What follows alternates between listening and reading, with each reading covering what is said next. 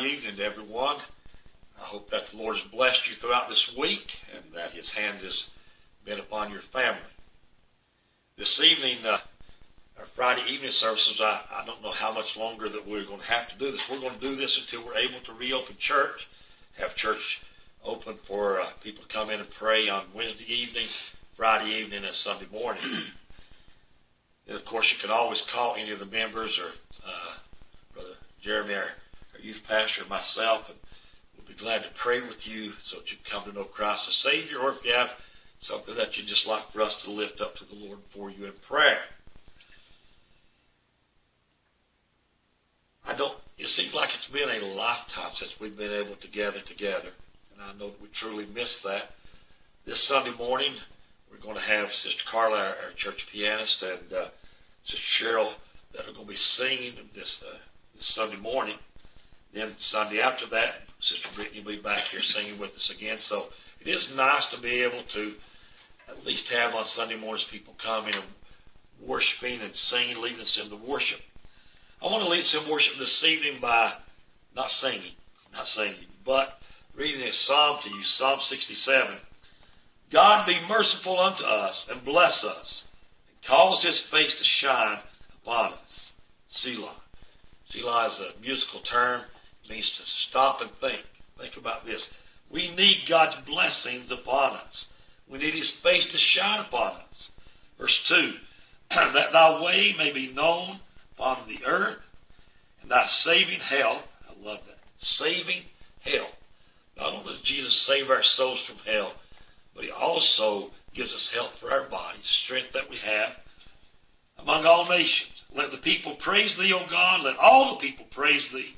Let the nations be glad and sing for joy, and govern the nations upon the earth. Selah. Again, think about this. Praise this. Let the people praise Thee, O God. Let all the people praise Thee. God bless us. Hallelujah. God shall bless us. Man, wow, that's good. God shall bless us, and all the ends of the earth shall fear Him. God is good. Hallelujah. Let's go to the Lord in prayer, then I'm going to turn the service over to our youth pastor, Pastor Jeremy. So let's bow our heads together. Heavenly Father, we love You. We praise You this evening. Look forward to being fed by Your word from the Gospel of John. Father, I pray that You give an anointing to Brother Jeremy like he wants, and so much more, Lord God, that You'd fill him with Your Spirit, and that our ears will be open to hear what the Spirit of God is saying to us, that our hearts would be obedient. That, Lord God, that in these terrible, different times, difficult times for many families, Lord God, that You'd help us to be ever faithful to You. Bless all those that are listening this evening, Lord God. Give them Your anointing and care for us. We don't ask this because we deserve it. We pray in the name of our precious Savior, Jesus Christ. Amen. This time we're going to turn the service over to our youth pastor, Pastor Jeremy Mackney. Lord bless you, my brother. Praise the Lord for you. Thank you. Praise the Lord for you. Amen. If you have your Bibles with you this evening, go ahead and open up to John chapter 8. John chapter 8. And we're going to pick up where we left off, starting in verse 31. John chapter 8, verse 31.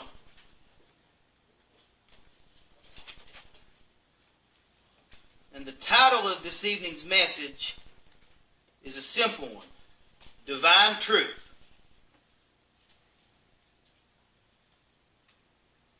Speaking of truth, you may have had someone ask you this, or maybe you've thought about this yourself. What is truth? If you do a quick internet search to look up the definition, then you'll notice it is a word that is often used or included in its own definition. People try to define truth as truth. It's something that's true. Truth is fact. And the problem is that some people claim lies to be truth, which makes us wonder, how do we know what real truth is? The answer is, we turn to God's Word. which is absolute divine truth. So as we go through this evening's passage, I would ask you, do you know what divine truth is? You see, divine truth will set you free. It will reveal who you serve, and it will refute what others try to portray as truth when in fact it's nothing but lies. And those are the 3 points we're going to look at as we go through this evening. So this evening again we're going to look at how Jesus explains divine truth to the crowd and the religious leaders.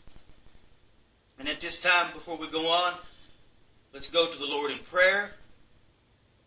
Precious Heavenly Father, I do thank you again for allowing me to be here on this Friday evening to just share your word with all those that are able to watch this, either live or later, or maybe they'll listen to it later, Lord. We just thank you for all that you do.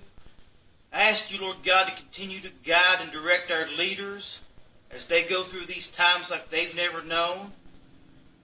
I pray that they seek you, Lord, for guidance and wisdom on how to proceed, on how to start to open up our state and our country back up to people being able to go out and do what we're so accustomed to doing. I do thank you for all that you do for us, Lord. I do ask you, Lord God, to be with us this evening. Let all the minds and all the hearts listening to your word, not my words, but your word, be opened up. I do love you, and I thank you for all that you do, for all the blessings, Lord, that you have given me. So many that I don't even know where to begin, but I do thank you for all of those. And most of all, I thank you for what we're about to receive from your hand. And as always, it's in Jesus' name we pray. Amen. Amen. So our first point of this evening's message is divine truth frees.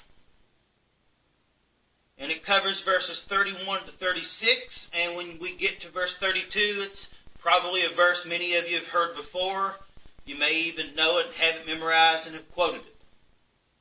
So beginning in verse 31, the Apostle John is writing. He says, "So Jesus was saying to those Jews who had believed him, 'If you continue in my word, then you are truly disciples of mine.'"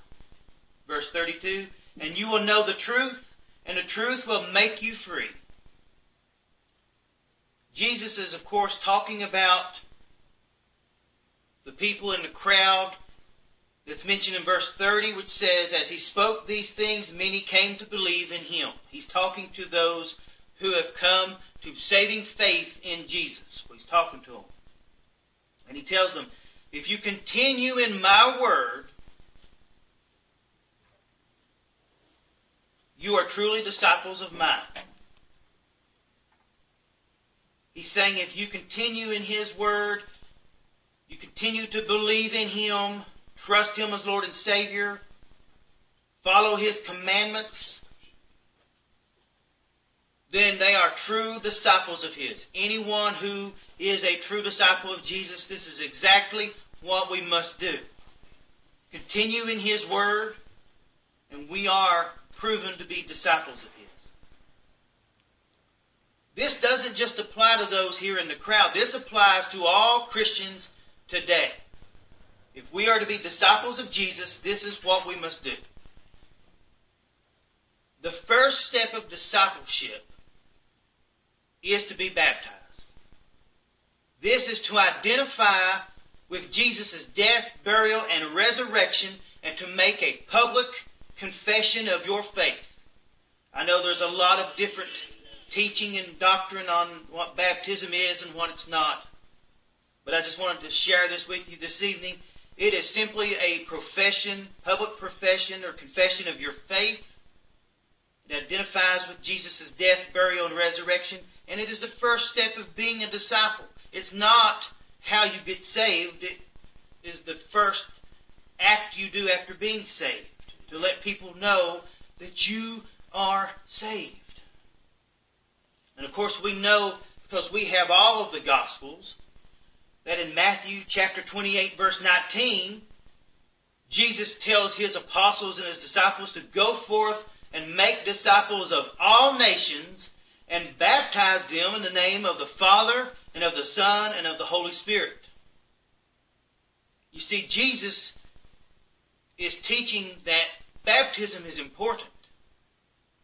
It's something that as a disciple you need to do.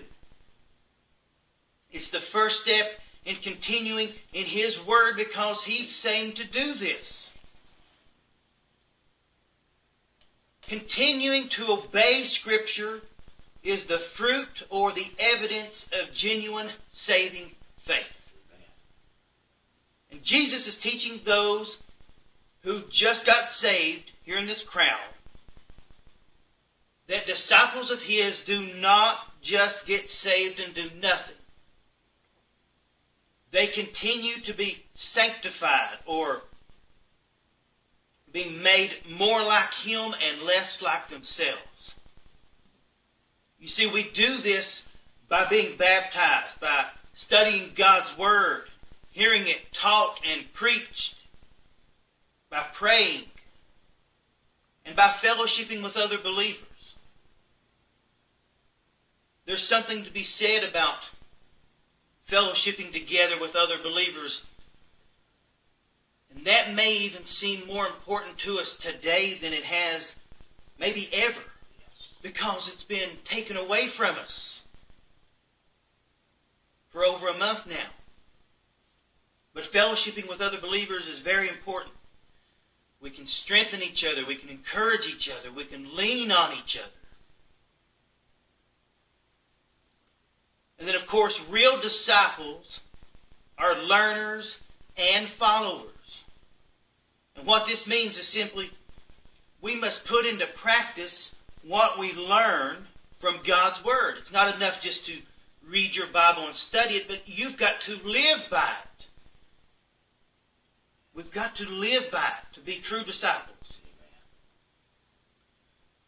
When we do this, when we are true disciples of Jesus, we know truth. We know divine truth. And Jesus Himself says, this truth sets us free. You see, this is the only way you can know true freedom. And maybe you're asking yourself this evening as you're listening, what exactly does it free us from? There are 4 things that it frees us from. The first is it frees us from the penalty of sin.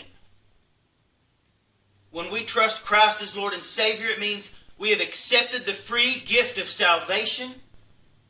We have accepted the fact that Jesus Christ died a substitutionary death on the cross at Calvary. He shed His blood to pay our sin debt in full. He paid the penalty of sin, so we are free from it. We no longer have to pay it. You see, we do not have to experience God's wrath because of sin when we are saved, because Jesus experienced it on our behalf. Second, it frees us from the power of sin. Sin has great power. When we trust Christ as Lord and Savior, we are born again or we are made new. We have the Holy Spirit of God indwelling us, guiding us and empowering us to avoid temptation and sin and to overcome sin when we do slip up, when we do stumble and commit sin. Trusting Jesus as Lord and Savior means sin has lost its power over us because we are now tapped into God's power. Third, we are free from the purpose of sin, meaning we are free from death. You see, Paul tells us in the book of Romans, chapter 6, verse 23, the wages of sin is death. Sin leads to death. That's what Paul's saying. But when we trust Christ as Lord and Savior, we have eternal life, not death. Yes, these bodies may stop working, but that does not mean death. It simply means that when that happens, we will go to our eternal home and be with Jesus in heaven. When Jesus paid our sin debt in full on the cross, He defeated death for all of His disciples. Death has no power over Christians. We need to remember that. We need to keep that into the forefronts of our minds, because especially in the recent days, death has been more in front of us, it seems. You can't even turn the news on without hearing about death tolls going up because of this virus. But as Christians, we no longer need to fear death. Death has no power over us. And the fourth thing that divine truth frees us from is the personality of sin. You see, when you get saved, you are a new creation. You are no longer known for your past or your sin. We tend to do that as humans. We think of people, we get this idea of them, and that's who they are to us. But see, we are made new when we trust Christ as Lord and Savior. Our past has been forgiven, and our identity is now found in the fact that we are children of God. So this evening I would ask you, are you a disciple of Jesus Christ? Have you taken that first step of discipleship and been baptized? If you answer this question and your answer is no, then I would say, why not make today the day that you decide to be His disciple? That you decide you're going to live according to God's Word. You're going to continue in His Word as Jesus says. Let someone know, whether it be someone here at Calvary Baptist Church, some other church maybe that's closer to you, from wherever you may be watching from, family member, neighbor, let somebody know that today is the day you became a disciple of Jesus Christ. And then I would encourage you, if you haven't been baptized, try to make arrangements to be baptized as soon as you can, as soon as possible. Because it is the first step of discipleship. And it does not need to be something that is just considered not important. Verse 33. They answered him, "We are Abraham's descendants and have never yet been enslaved to anyone. How is it that you say you will become free?" Now, before you get too harsh on the ones talking here, the religious leaders in the crowd, because they're always the ones making these arguments with Jesus, before you get too hard on them and say, wait a minute now, Israel has a history of being enslaved by other people.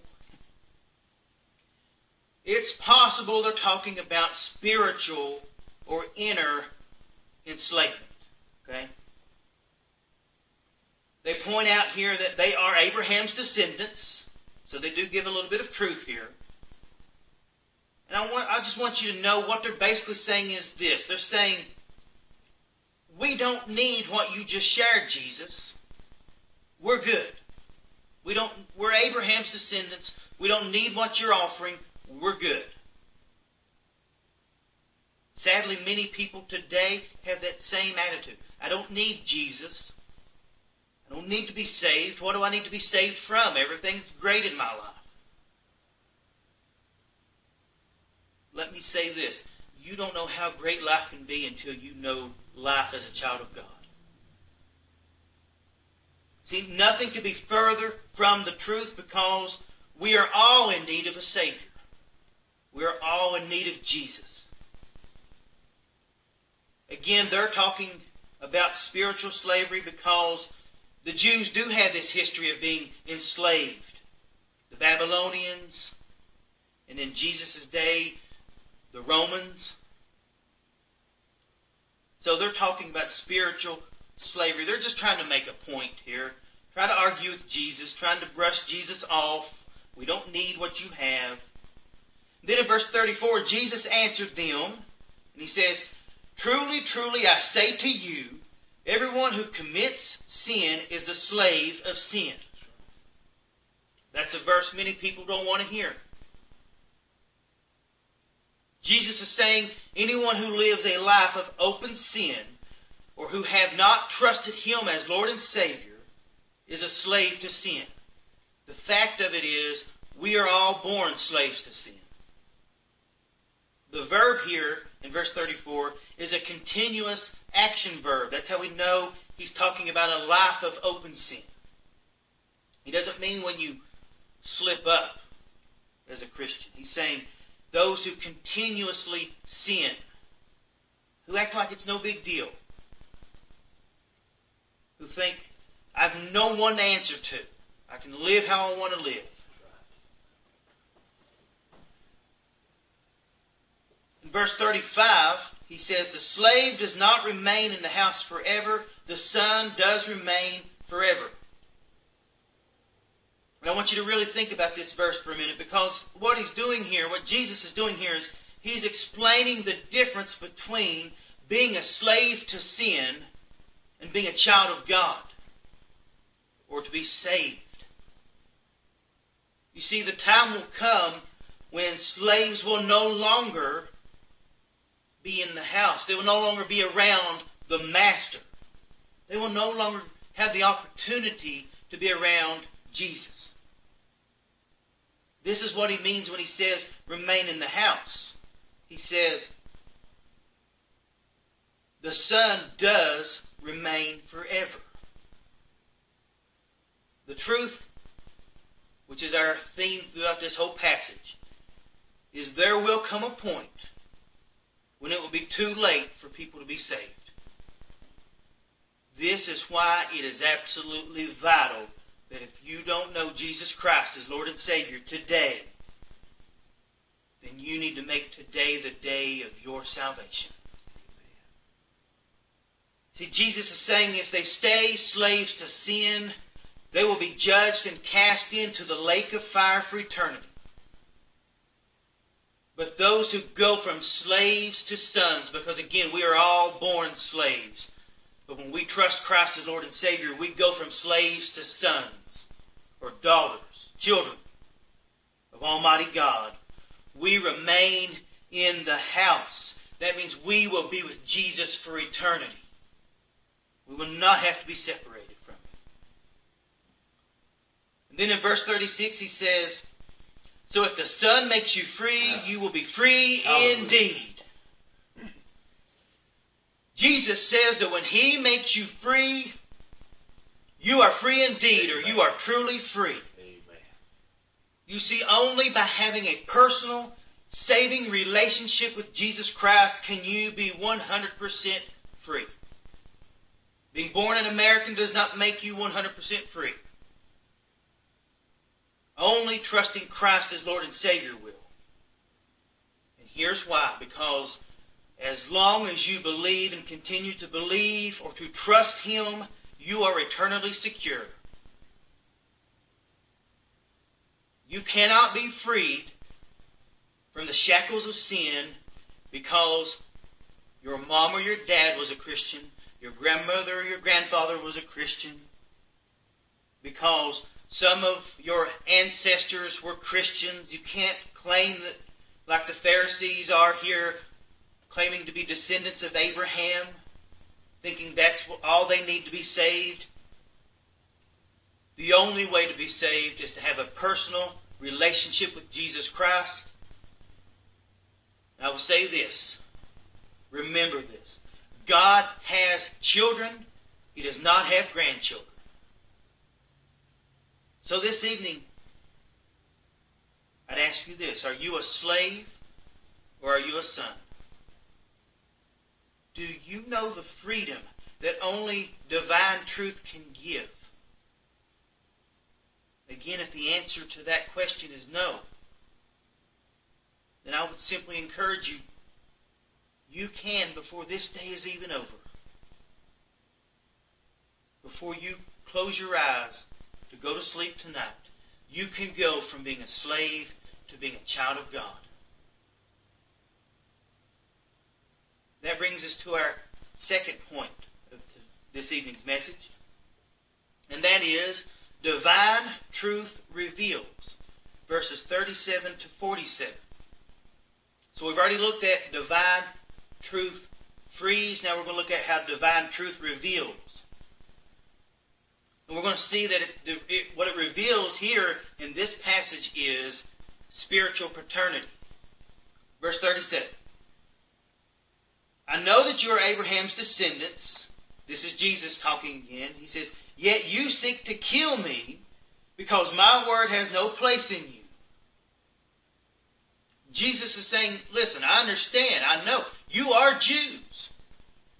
You are descendants of Abraham.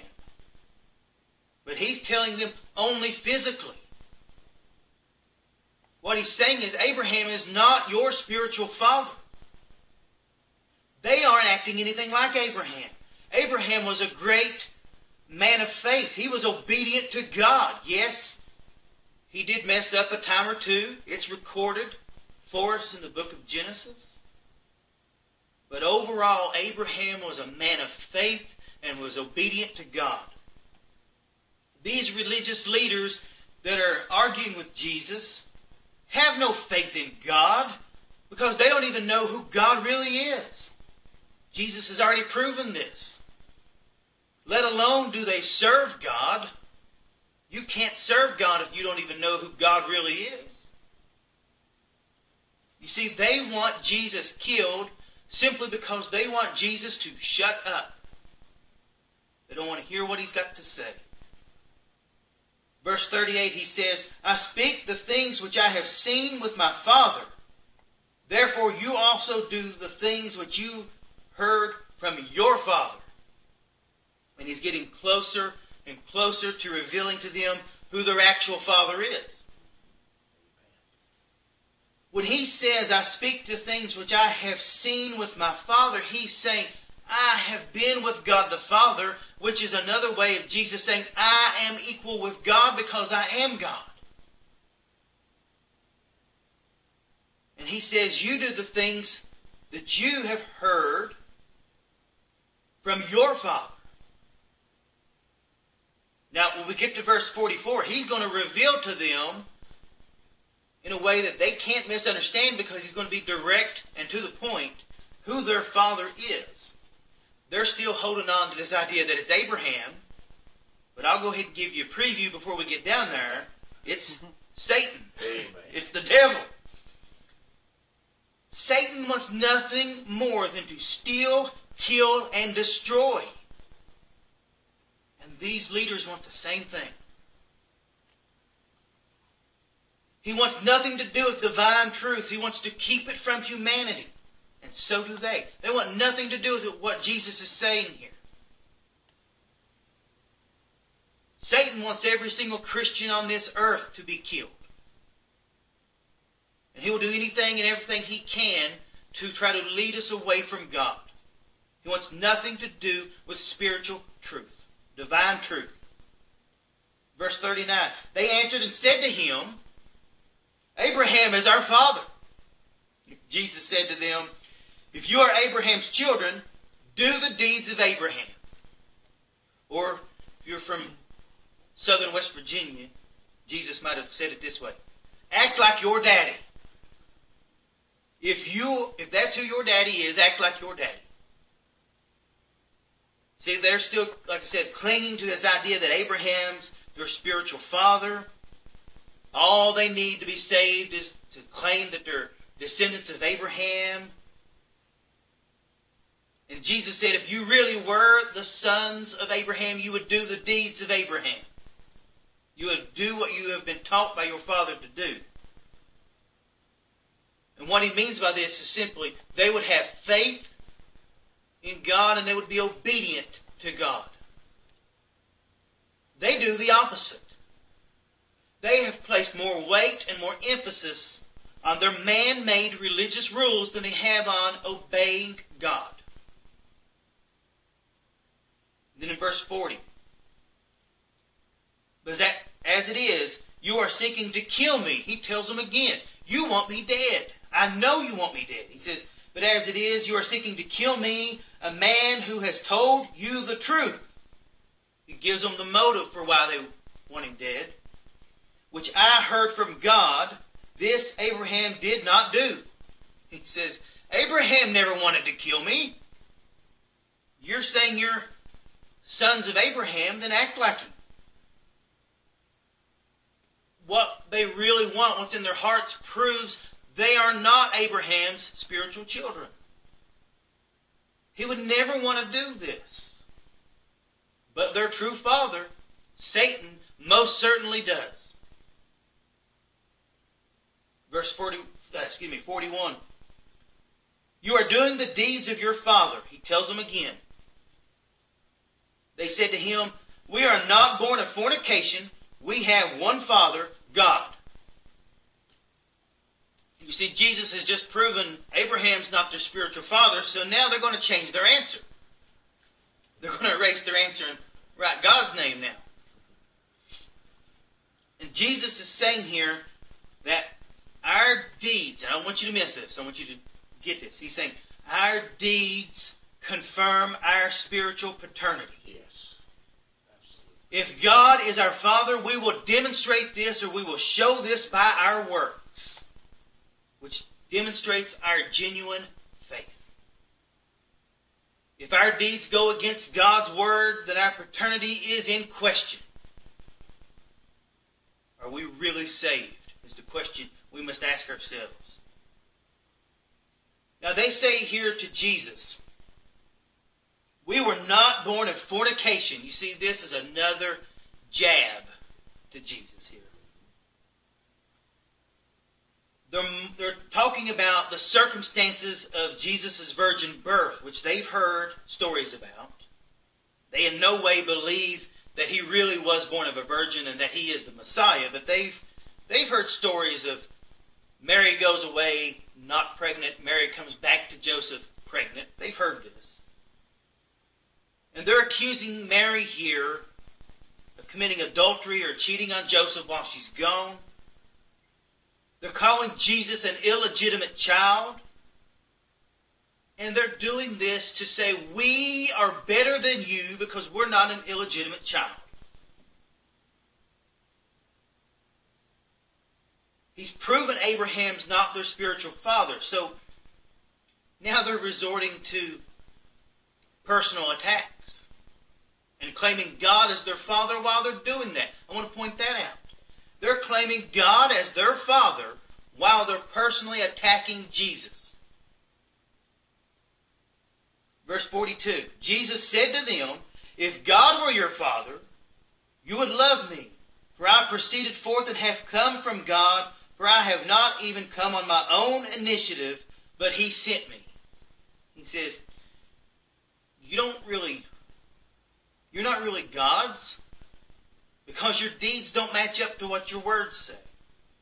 He's making the same logical argument here, that their deeds prove that God is not their father. If God were their father, they would love Jesus. They wouldn't want to kill him, because they would recognize who Jesus really is and where he's really from, and they would believe in him. Amen. You see, you cannot love God and reject Jesus. And I want to say that again, because that needs to be preached in 2020. You cannot love God and claim to be God's and reject Jesus. Many try to do this today because they don't like the fact that Jesus is the only way to heaven. But you see, when you do this, when you try to separate Jesus out from God, you're not really loving God. You cannot separate Jesus out because he is part of the Trinity of God. He cannot be separated from God because he is God. In our society today, God seems to be more popular than ever, but Jesus seems to be more unpopular than ever, because this is exactly what people want to do. They want to separate Jesus out and just have God, a God that they define, a God that they claim to know, a God that they say is up with the times. He's no longer against this, that, or the other. He's okay with abortion. He's okay with homosexuality. He's okay with living in open sin. Any God that is okay with that is not the God of the Bible. Is not the God that can save your soul from hell. You cannot separate Jesus from God. In verse 43, why do you not understand what I'm saying? Again, this is Jesus talking. He says, it is because you cannot hear my word. And he's not talking about their physical ears not working. He's saying they can't hear his word because they don't want to hear his word. To hear or to listen means they must admit who Jesus really is. They must acknowledge that he is the only way to heaven, and they simply do not want to do this. That's why so many people want to separate Jesus out from God today. Because without Jesus, they think God is this lump of clay they could mold and shape any way they want. He can be the God for them. There is only one God, and it is through his Son, Jesus Christ, that we know who he is and we can relate to him. I want to point that out. You cannot separate Jesus from God. Verse 44, the one I give you a preview of. Jesus says, you are of your father the devil. He didn't even make them guess anymore. He's telling them who it is. And you want to do the desires of your father. He was a murderer from the beginning and does not stand in the truth because there is no truth in him. Whenever he speaks a lie, he speaks from his own nature. For he is a liar and the father of lies. And you may be thinking of someone right now who has Satan as their father. You see, Jesus has just proven their spiritual paternity because they're acting just like their father, Satan, or the devil. He is a liar. It's his very nature to be a liar. We can go all the way back to Genesis chapter 3 and see that this is true. When Satan has possessed this serpent and he deceives Eve, he lies to her and says, when you eat this fruit, you will not die, but you will be equal with God. That's why God doesn't want you to eat this. He doesn't want you to be equal with him. He is a liar. And he is also a murderer.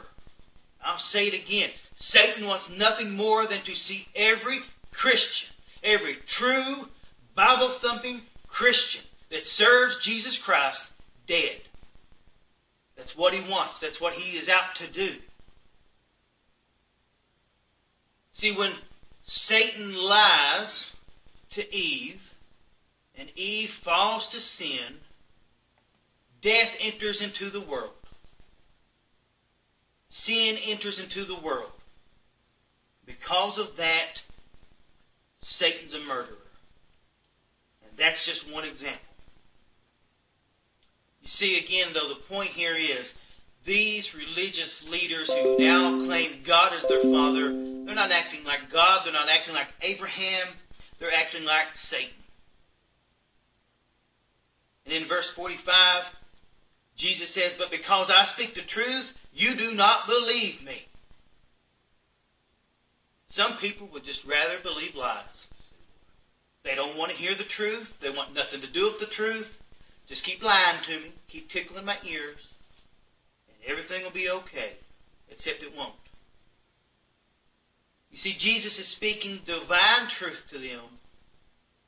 But again, they'd rather cling to those lies. They'd rather hang on to these lies than believe the truth. verse 46. Which one of you convicts me of sin? If I speak truth, why do you not believe me? You see, Jesus is being direct again, to the point. Which one of you, he's saying, can find sin in me?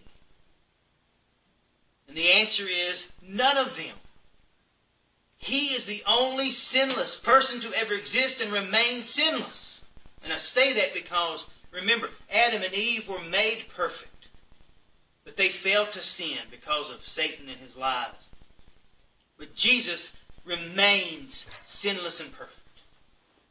And he's asking them here, which one of you can produce evidence that would convict me of sin? And again, I say to you, the answer is none of them, because it does not exist. There is no evidence to say Jesus did this, which was a sin, or Jesus did that because it was a sin, because it did not happen. He is the perfect, sinless Son of God. And then in verse 47 he says, he who is of God hears the words of God. For this reason you do not hear. You don't hear the words of God, so you're not of God. They're not listening to God who is right in front of them, speaking to them, so they're not of God. They're of Satan. He's made this perfectly clear. Because they reject Jesus and His Word. My question to you this evening is this. Who is your spiritual father? If you know Jesus Christ as Lord and Savior, you can rest assured that God is your Father. But if you do not, the answer is Satan. There are no other options. There are only two, God or Satan. There are no other options. So we've looked at divine truth frees and divine truth reveals. In this case, spiritual paternity. Now we come to our third and last point for this evening's message. Divine truth refutes. Verses 48 to 59. The Jews answered and said to him, verse 48, do we not say rightly that you are a Samaritan and have a demon? And I don't know how many times I've read through John chapter 8, but when I was preparing this message and I read that verse, I had to stop and scratch my head and say, what? What are these guys talking about? They're basically saying, do we not speak the truth when we say you are a demon-possessed Samaritan? What did they think he was going to do? Admit it and say, yeah, you got me. This whole time, you figured me out. They're crazy. They have no other leg to stand on, you might say, so they're hopping on one foot, trying to do the best they can. You see, here, getting serious again, though. You see, this is what you would call man's truth, which isn't truth at all. They have nothing else to argue with. They have no other point to go to, so they're just making it up. That's why it's getting crazy. They're trying to declare who Jesus is despite the fact that He has already told them over and over again who He is. Now I want to point this out. They call Him first a Samaritan, okay? Which means basically they're calling Him a half-breed. Samaritans were considered half-breeds because they were only half Jewish. Now, they're insulting Jesus by saying this, by calling Him a Samaritan. See, they're resorting back to name-calling and just flat-out lying. But they're calling Him a half-breed, and also the Samaritans would question the Jews' exclusive right to be called the children of Abraham, because they would say, wait a minute, we're half children of Abraham.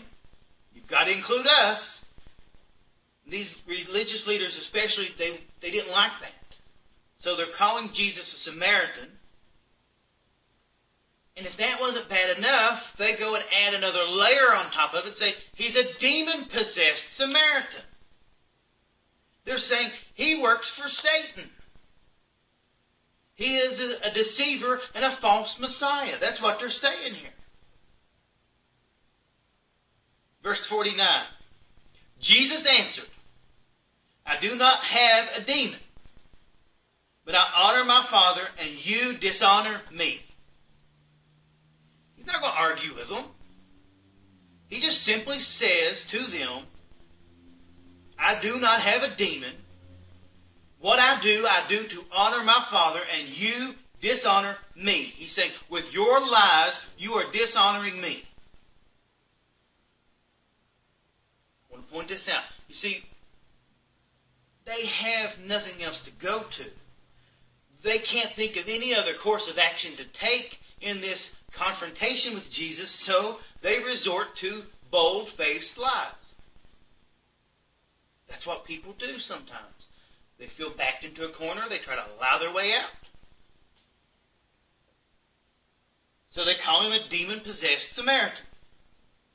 Verse 50, Jesus says, but I do not seek my glory. There is one who seeks and judges.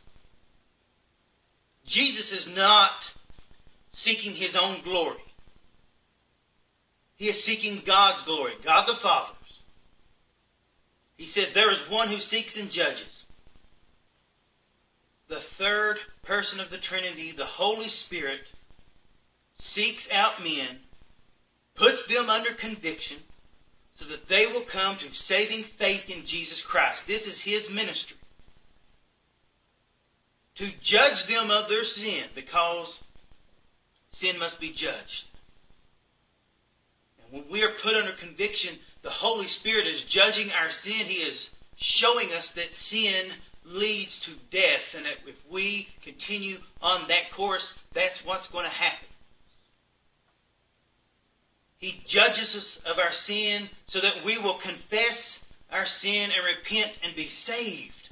That is what God desires for all mankind. He will not force mankind to be saved. It's not everybody gets to go, as some teach. But he wants us to be saved. That's why his salvation plan was designed by him in such a way that all you have to do is confess Jesus as Lord and Savior, and you will be saved. Salvation is open to all mankind. Verse 51, Jesus says, truly, truly, I say to you, if anyone keeps my word, he will never see death. Amen. Those who trust Christ as Lord and Savior will never die. And I don't think we can remind each other of this enough. You see, this statement that he is making here proves that he is God, because only God can make this promise and deliver. This is 100% truth right here. He says, again, if anyone keeps my word, he will never see death. If you are a true disciple of Christ, you will not die. We have eternal life from the very moment we trust him as Lord and Savior.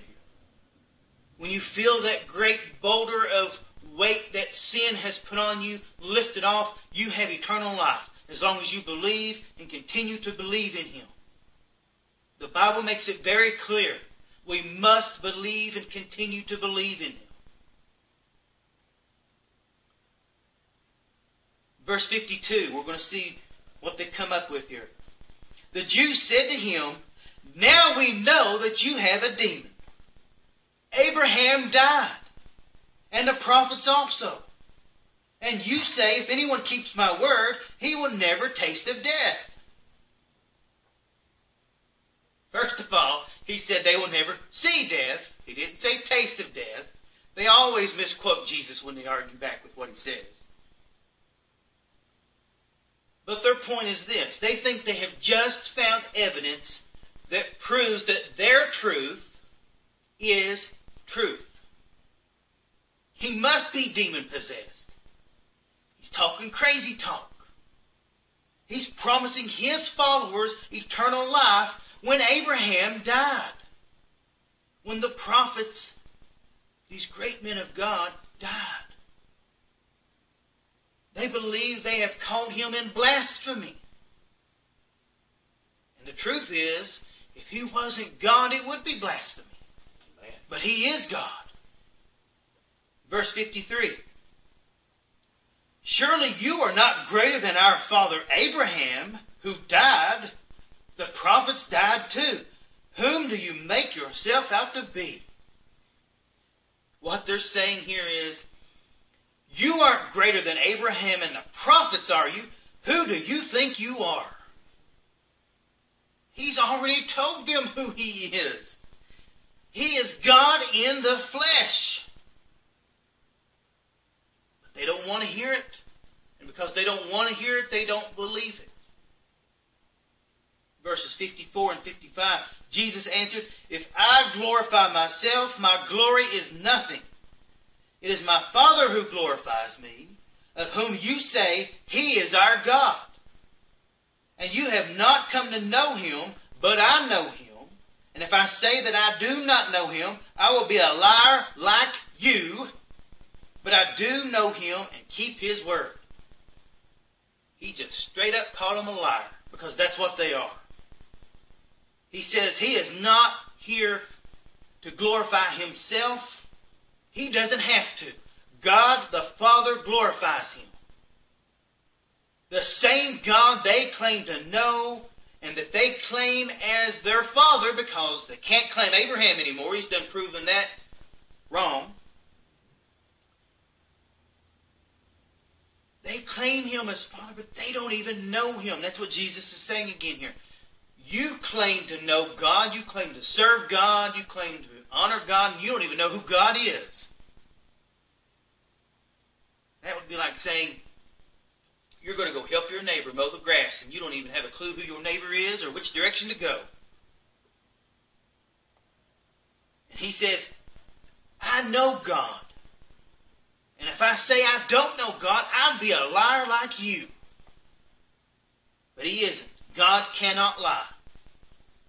See, Jesus not only knows God, he keeps God's word perfectly. Yes. Then in verse 56, he says, your father Abraham rejoiced to see my day, and he saw it and was glad. They essentially said, who do you think you are? Do you think you're greater than Abraham? And he's saying, I am greater than Abraham. He says, your physical ancestor, in faith, looked forward to my day. He looked forward to Jesus' day, the day that the Messiah would be revealed, God's covenant with Isaac would be fulfilled. And Jesus says he was glad to see it. He tells them Abraham's not dead.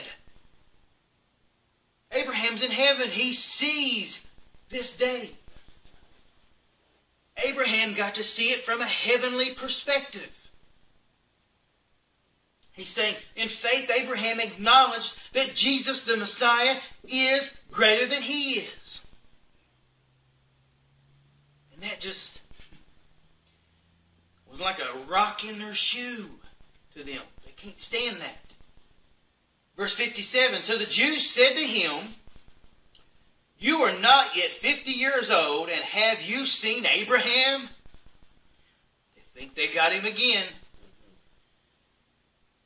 They say, you're not even old enough to see Abraham. You're not even 50, let alone approximately 1,953 years old. I did the math and looked it up, which was the approximate span of years from when Abraham entered Canaan until 33 A.D. They're saying, you can't have seen Abraham. You're not even 50 years old yet. In verse 58, Jesus said to them, truly, truly, I say to you, before Abraham was born, I am. He's saying, I have always existed. I existed before Abraham. I'm here in the flesh in front of you, and I will always exist. He is saying that he is the great I am. He is Yahweh. He is God. He was around before Abraham. This is another way Jesus points out to them, I am God. And then in verse 59, our last verse for this evening. Therefore they picked up stones to throw at him. But Jesus hid himself and went out of the temple.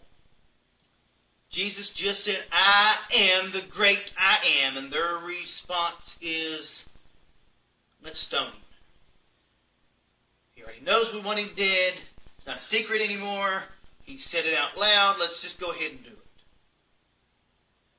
But they can't. His time has not yet come. This is how they react to divine truth. They want to go ahead and stone him. See, they want to do this because of what he says in verse 58. It's got them to the point, let's just go ahead and execute him now.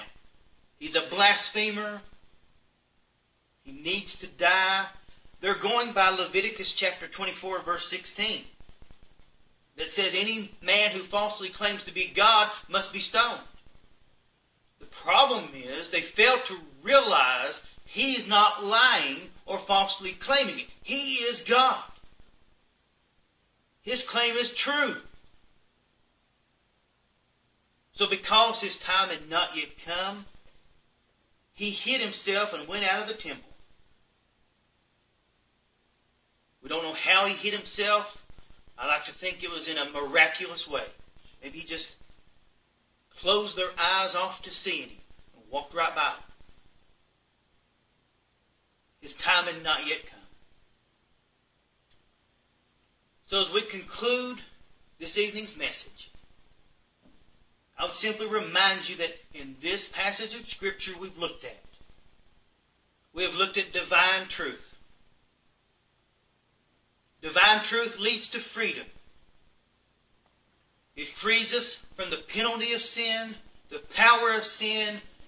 It frees us from the purpose of sin and the personality of sin. But the only way to have divine truth and the freedom that comes with it is to know Jesus Christ as Lord and Savior. We looked at how divine truth proves, and in this case, it proves spiritual paternity. It proves who your Father really is. Jesus has proven that their father is not Abraham, even though they claimed it was. Their father is not God, even though that was their next option. He says, your father is Satan, the devil. There are only two options. God and Satan. I want you to understand that this evening. There are no other options. If you are a child of God, your deeds will confirm it. And then our third point from this passage, divine truth reproves or proves itself to be the absolute truth and reveals that all other truths are just lies. So do you know divine truth? This evening, you've heard what divine truth is. Not from me, but from God Himself through His holy word.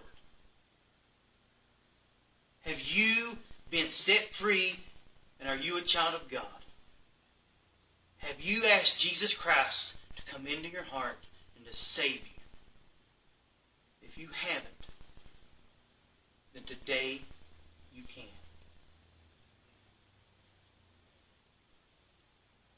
If you've never trusted Jesus Christ as Lord and Savior, then let me encourage you. Today can be your day of salvation. Right where you are, sitting, watching this, watching it later, listening to it later, you can know Christ as your Lord and Savior. All you have to do is confess that you're a sinner, repent, ask Him to forgive you. And at this time, I want to lead you in that prayer. All you have to do is pray this prayer and believe it in your heart. Lord Jesus, I know I'm a sinner. I know that your Holy Spirit has judged me of these sins. He has brought them to my attention. And right now I humbly come before you and I ask you to save me. Forgive me of my sins. I know that when you laid down your life on the cross, you did it in a substitutionary way. That means you died in my place. You took on the wrath of God in my place so that I don't have to. I know that I deserve everything you went through. I deserve to go to hell, but I know that you made a way for me not to, and I ask you to save me. Wash me clean, Lord Jesus. Make me new. I can't do it without you. I ask you, Jesus, come into my heart today, right now, and save my soul from hell. You see, that is all you have to do to be saved. Pray a prayer like that exact prayer or something similar, and believe. That's all there is to it. So at this time, I'll ask our pastor, Reverend Daniel Dean, if he would, to close us out in prayer.